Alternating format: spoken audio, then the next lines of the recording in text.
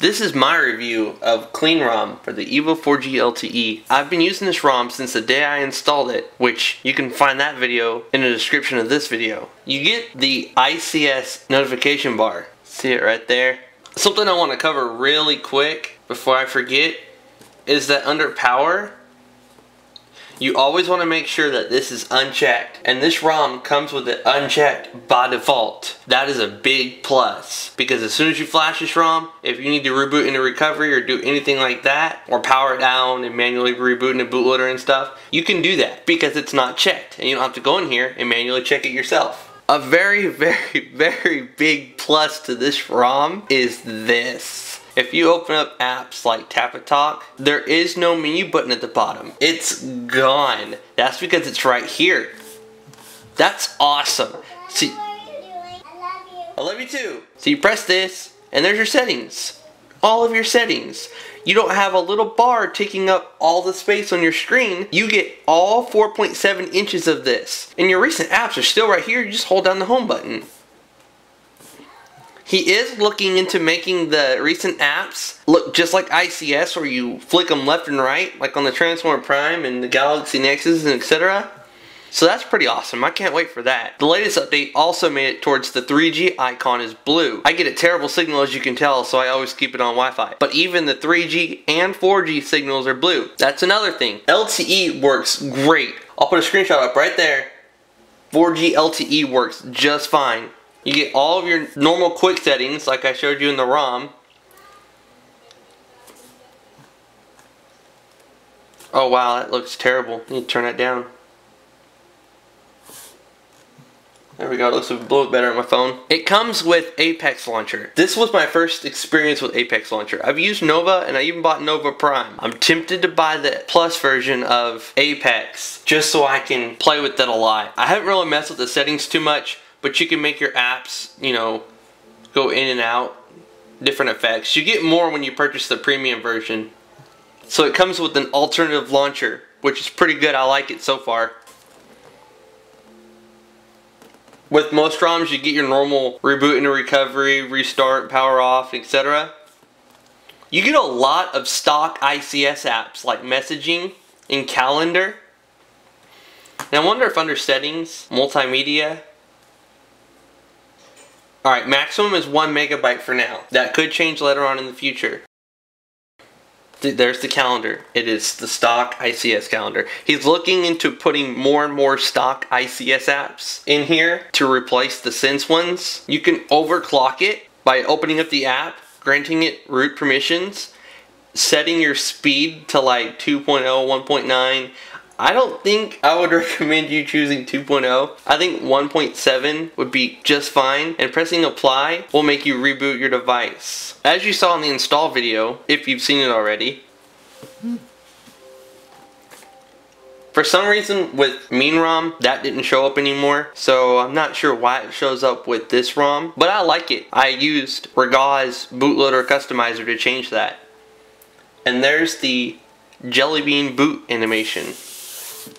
It does not take long to boot up at all, and you get your standard unlock screen. You can immediately go to the camera, which I have found that when you do that and you immediately go to the camera, you can only take pictures.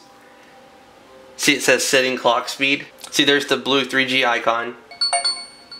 I'm getting a lot of comments on my video showing off Google Fiber. It's a video I uploaded just yesterday. Alright, when we hold down the camera button,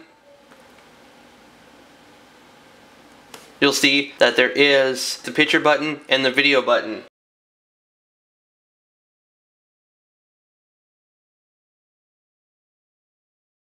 Nothing has changed there too much. I'm trying to keep this relatively short and cover everything there's to cover. When you're on the home screen and you press this, these are all the options you get. And also, if we just quick press it, like a half press, it should launch the search. Yep, sure does. So you just like half press it and let go, and it launches the search. So like if we're in YouTube, there's the Google Fiber video I posted yesterday. On my phone, I'm logged into my second account, Josh is Nice, links to that in the description. It's where I just post quick videos that I don't feel belong on the main channel. So if we just half press it and let go, we can just start typing in like what would Josh do? And then there's my videos. Some of these were from a long time ago. Something that I cannot forget to cover is the battery life.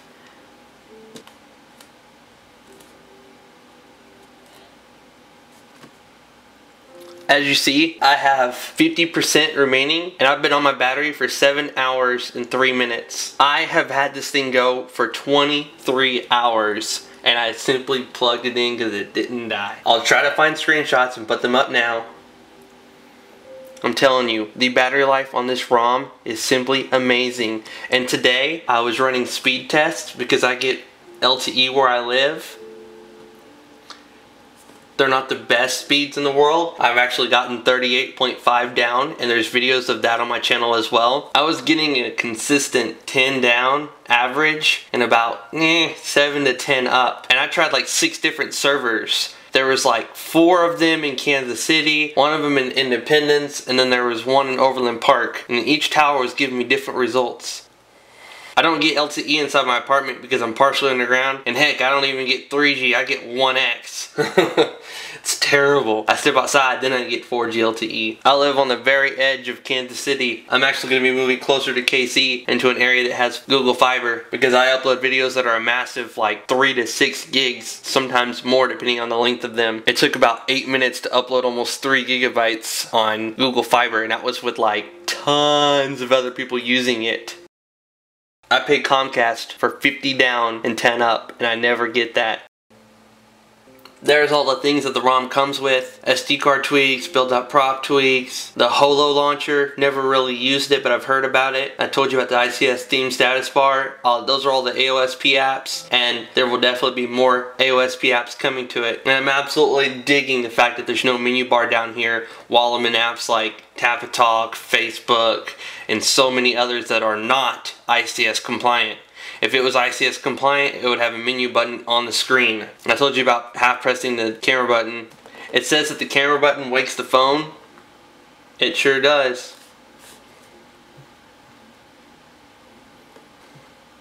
And as you'll notice, there's no bloatware that comes with this phone. I've actually installed several apps myself. Not that many. I usually am the kind of person that has like 110 apps on his phone, but I'm trying to minimize it and keep it only what I need as time goes on. This is the app you'll definitely want to check out because this ROM does not have it enabled by default, but basically from the hours of 12 a.m. to 7 a.m. if you do not use your phone for a 15-minute period, it'll automatically shut off 3G, Wi-Fi, just everything. So all you'll get is text messages and phone calls. That's it. But when you download Smart Sync Disabler, you can actually check that box right there. Mine's checked right now, and it will prevent that from happening. While it's awesome in some ways because you don't wake up to a dead battery, if you're like me and you kind of work a night shift, it doesn't help at all. When every time you unlock your phone, your 3G, Wi-Fi and everything has to reconnect. So if you're asleep from midnight to 7 a.m., I wouldn't disable it. I mean, you'll still get calls and text messages. That's about it. If you like this video, please give it a thumbs up. It helps me out a lot. It lets me know that you enjoyed the video and you want to see more like this. I spent a good week with this ROM, and I can promise you that the battery life has been great for me. Right now, as of 1.1, it only displays it in 10% increments. The developer is aware of that and will be fixing that shortly, and this ROM will progress and get better in time. More apps will look just like AOSP. The ROM is already great, and I'm telling you, I'm absolutely loving the fact that the menu button is not on the screen at all times when you're in apps like Facebook, speed tests, Tap Talk, just many apps that aren't ICS compliant. And before I leave and people are like, what's ICS compliant? I'm talking about where the menu button's up there and you just press on it instead of having one down here at all times. Again, if you like this video, please give it a thumbs up. It's just a little click for you, but it helps me out a lot.